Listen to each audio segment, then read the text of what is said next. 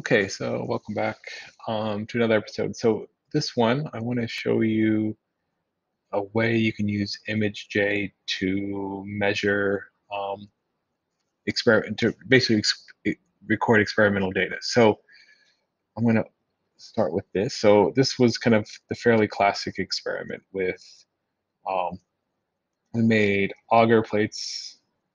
Sorry, not agar plates, gelatin plates. 3% gelatin. Poured it in here.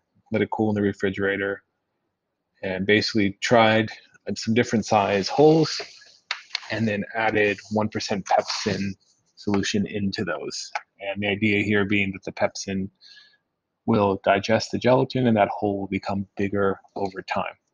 I also added a ruler here to set the scale for later. So this experiment can be done. This can be done in bacteria with a zone of inhibition. Lots of different ideas here. But the tricky part is always kind of measuring it, and it doesn't ever form a perfect circle. So how do you measure that accurately? So ImageJ is a good tool that can accurately measure what you're looking, can accurately measure that. So the first thing we're going to do, I'm going to zoom in on the ruler. So the whole reason I use a ruler here is simply so that I can set the scale. So I want to basically say that that distance is equal to 10 millimeters.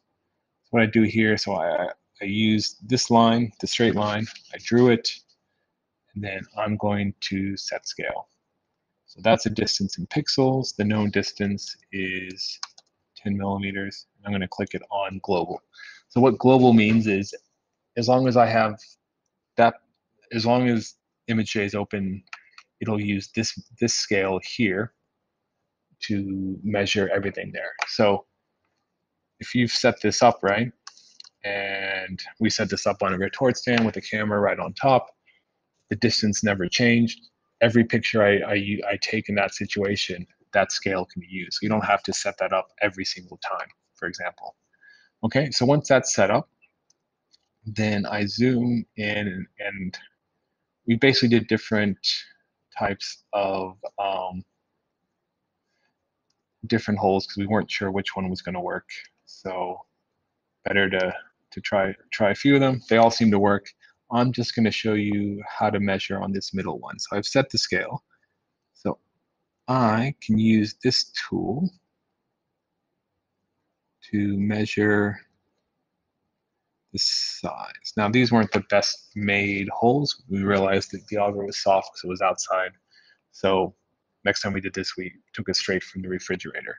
But I can use this one, this freehand selection. I basically drew the area there. I go up to analyze, I hit measure, and it gives me the area of that particular measurement.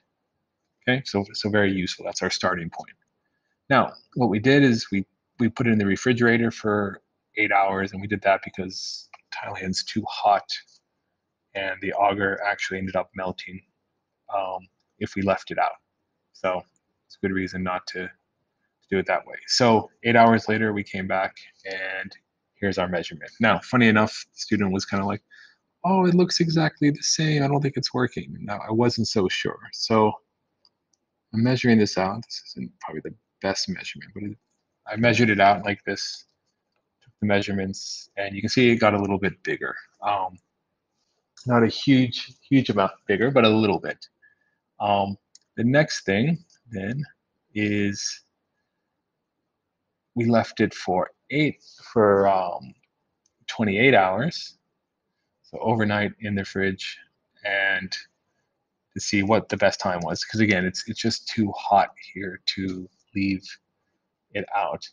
So after that time, we can measure it here, and it kind of looks like it went around here. Now, this is really hard to see what we ended up doing later, the best measurement, but it'll be okay. What we ended up doing later was using blue colors to make it a little bit easier to do that. So then you see here, it got a little bit bigger. So it's a really easy way to measure things accurately as long as you kind of set that stuff up correctly and using kind of the same distance from the camera when you take the pictures and making sure you have a scale there that works. So I hope that's useful to somebody. These aren't the best ones.